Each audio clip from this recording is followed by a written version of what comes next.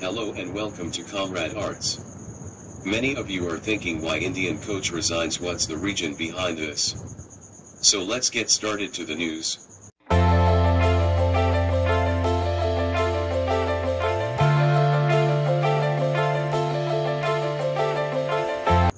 Anil Kumble has stepped down as India's head coach with immediate effect after stating that differences with the captain, Virat Kohli, had seen his position become untenable.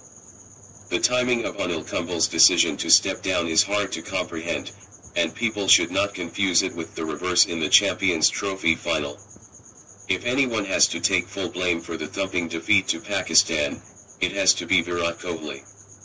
Former India captain and current commentator Sunil Gavaskar has slammed Team India players after Anil Kumble resigned from the post. If you want more news related this or cricket, do subscribe to our channel. Thank you.